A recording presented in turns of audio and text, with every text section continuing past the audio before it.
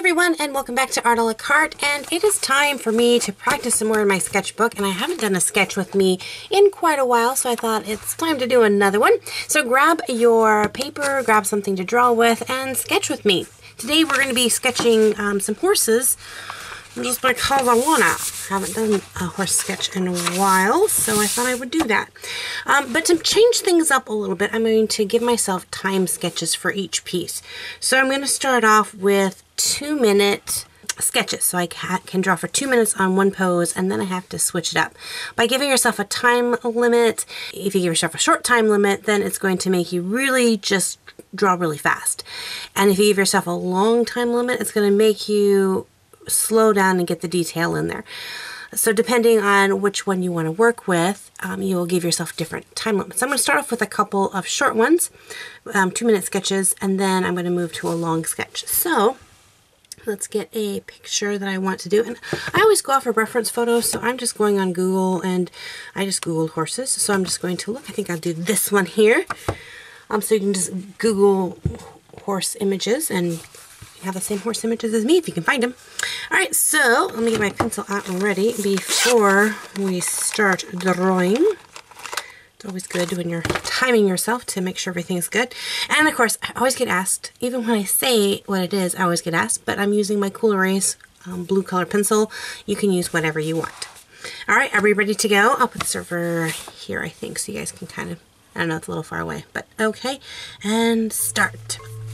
So with the 2-minute sketch, I am really going to just focus on getting in my shapes and my proportions. I'm not going for the details.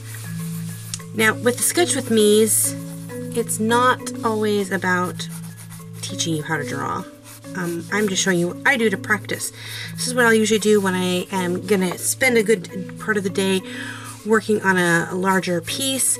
I will do a sketch exercise and just pick something to sketch. And it's just kind of like when you do a workout and you need to warm up a little bit. I'm doing a time sketch or just spending some time doing just a practice sketch, kind of warms everything up and gets it flowing so that you're ready to settle down and actually work on something a little more time involved. So this is good. So I have 1 more minute to go with. So for any of you guys who maybe need a little bit more step-by-step on how to draw horses, I have a whole playlist on how to draw horses. I will leave that in the description box below. You can definitely check them out. I'm always posting, I try to post a horse video at least once every other month, do a horse one, because I like to draw horses. It's my favorite if I can get out and actually see real horses. I have some friends that have horses and they let me come out and draw them. Just getting myself to come out. Oh, 27 seconds. Okay, here we go. I'm talking more than I'm drawing. I don't even have the head in there.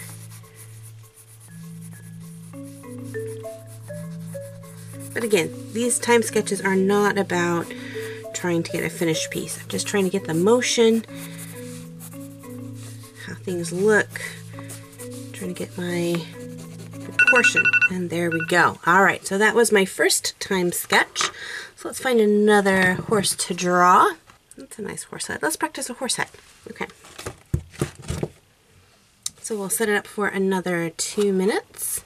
Boom, there we go. I probably need to get a different piece of paper. Alright.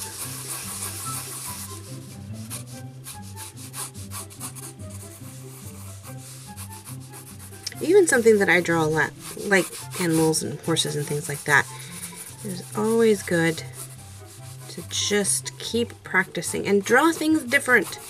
Don't draw the same thing over and over and over and over again. So what is your favorite thing right now to practice sketching?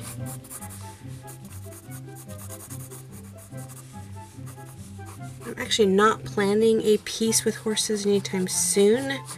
Usually I do a sketch with me for something that I'm planning on working with later on. But I haven't drawn horses in a couple of weeks, so I thought, you don't use it, you lose it. So I don't want to get rusty on drawing them.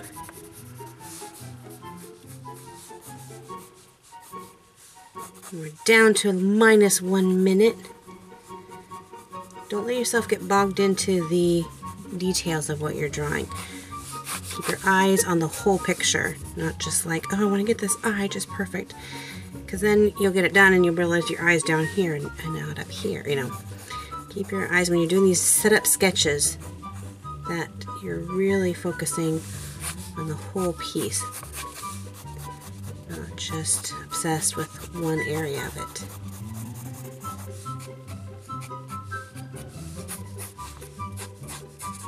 And 15 seconds. Ooh, 2 minutes goes by really fast.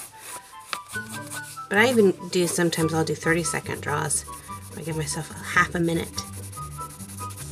And that is really just about capturing, capturing the essence of something, the initial shape or motion. We did that in an art class I took. We drew squirrels out in the park, and we didn't need timers because they didn't stay seated for very long. So it's something that's got a lot of good motion to it. Let's do that one. All right, setting it back up. Ready, set, go.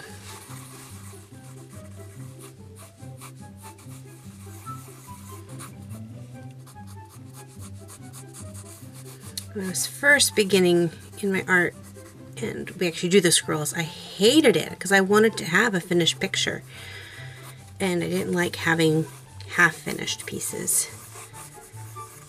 But if you can think of it as a workout, you know, when you warm up, you're not doing the full, you know, cardio and weight training and all, you know, all that stuff right at the beginning. You're just warming everything up to do it. And this is your warm-up. Getting your eyes and your hand coordinated. It's helping you see things that you need to work on.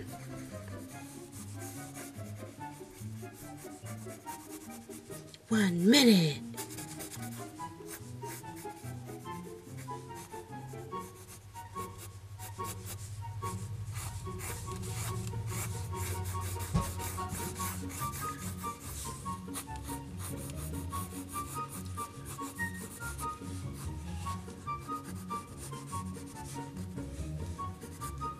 Okay, I forgot to talk, sorry. I get into this and I'm like focused and I forget to talk, but that's okay.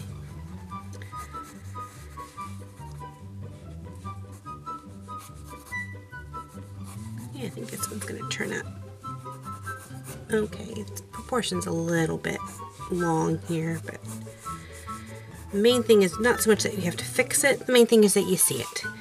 You see where you need to fix some things.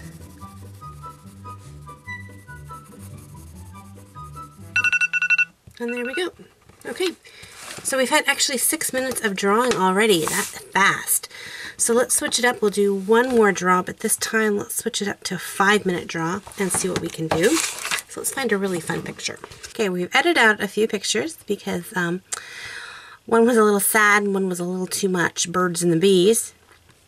That's one thing you have to remember when doing these, is that when you're looking for pictures online, sometimes you're going to see pictures that you don't want to see. Okay, that one's cool. I wonder if I can do that in 5 minutes. That would be a challenge.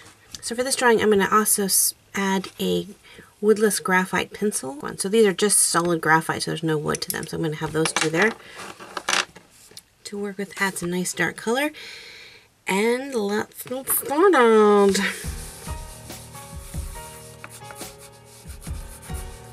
So when I'm setting up my drawings, even when I'm doing them fast, I'm looking at not just the shape of what I'm drawing, but also my negative shapes. And the negative shapes are the parts that you can't touch, like right in between here on the neck, which you can't see because I'm drawing really lightly right now. But you're looking at all those things, so don't just look at your actual shapes of the thing, the horse, or whatever you want to draw as. Look at the shapes that it creates with its body on the outside. Where do things intersect? That's going to help you get a better and more accurate drawing, especially when you're drawing from an actual reference photo. I get questions all the time, do I draw from reference photos a lot? Yes, I do. I really enjoy drawing from reference photos. because it helps me when I don't have a reference photo to draw from. So when I'm doing especially studies like this, I want to make sure that I'm practicing correctly. So getting some photos is really going to help you make sure that you're drawing correctly. And then later on, after you kind of got it down how that thing goes, then you can try without a reference photo. I get a lot of my reference photos. I love collecting books, and a lot of my friends, if they take fun pictures, will send me pictures. A lot of my friends on Instagram take some amazing photos and have let me use them in the past, which is so much fun. So that's a nice place. Or just, you know, Googling images, as long as you know that to be cautious. There have been times that I have run across images that I didn't know what to see and that had nothing to do with what actually I was searching for. People are just weird in their labeling. Okay, so now that I've got the shape in here, I'm going to go in with my dark. I'm going to use the side of it to kind of pull in this lead. Now the thing I don't care for graphite, especially this softened graphite, is it's just going to go everywhere. It's not as bad as like charcoal, but you'll find that it will smear on other pages and things like that. So if you take a little fixative or even like aerosol hairspray and just kind of spray it, it will stay much better.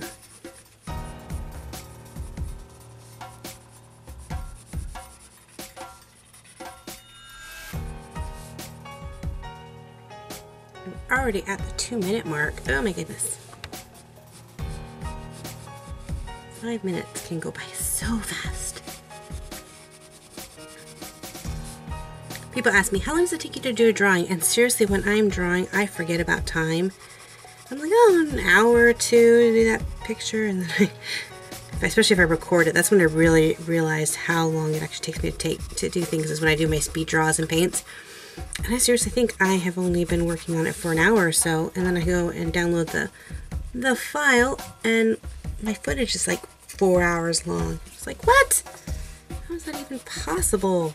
But it is. Just kind of get wrapped up into your own little world.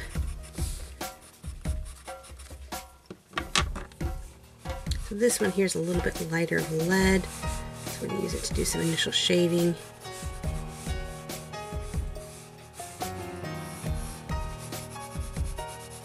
We're down to almost 1 minute.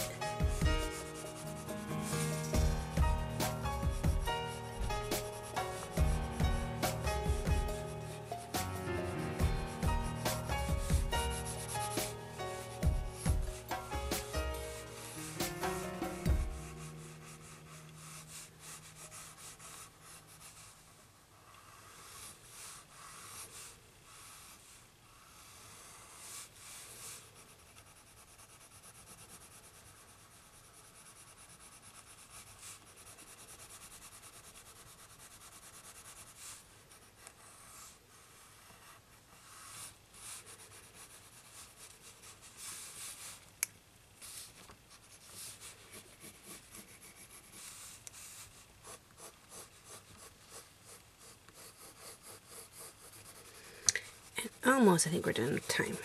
About ready to go up, but I don't want to stop check. It'll ring when it's done.